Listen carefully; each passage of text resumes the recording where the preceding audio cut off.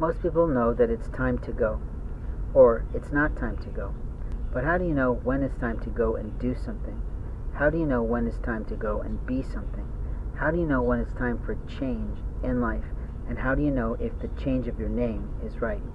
In life, we have many changes we go through. Everybody knows that we grow with changes.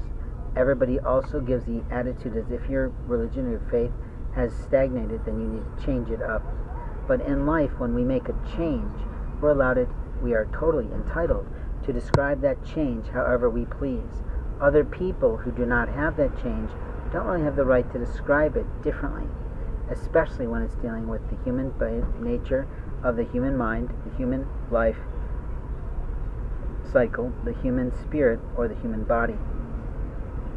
I talk a lot about the human body these days because of the human trafficking that I've been experiencing and the videography that is not a person's lawful right to do of me a private citizen. I might have an online profile, I might have an online audio cast or a video cast, I might be using that channel for a portfolio, but it's up to me to decide who can have that. It's not up to you to decide to take that without my consent and dole it out as if you have rights to do so.